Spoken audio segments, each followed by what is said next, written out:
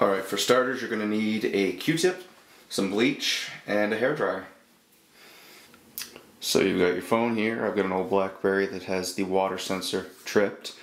So what you need to do is pour some bleach into a little container. Be careful, make sure you don't get it on your clothes, and grab a Q-tip. Any old Q-tip will do. So you want to dip the Q-tip in the bleach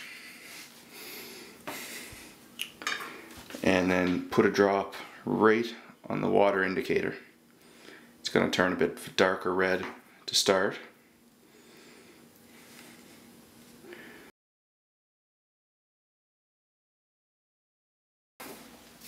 Alright, so I've gone over it a couple times with bleach. You gotta be very careful because at a certain point the water indicator will start to disintegrate.